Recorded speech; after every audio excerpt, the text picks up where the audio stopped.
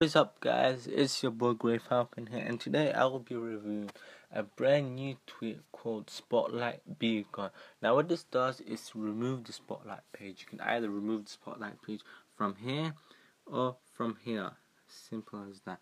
Now I personally don't like this page, the one on the left, but I don't mind at all. But what this tweak does, it removes this page. It removes this page completely, and also this one if you want. Now Spotlightbegone is free on Cydia. If you go into settings, this is the preference loader. Basically, as you can see, you can either minus page disable. Now what this means, the page on the left, the first page before the first page of the springboard, that it removes it. Now the second one, swipe down disable. Now what that does, it disables when you swipe down on the springboard, it won't show you the spotlight. So you control the both on. Once you know which ones you don't want and which ones you want, you can just respring and it will be gone. So that's Spotlightbegone tweak.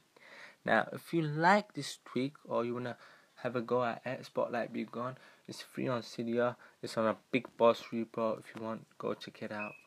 And I hope you enjoyed this video. If you did, give me a thumbs up. If you want to see more videos like this, subscribe to my channel. And I hope to see you guys in the next one.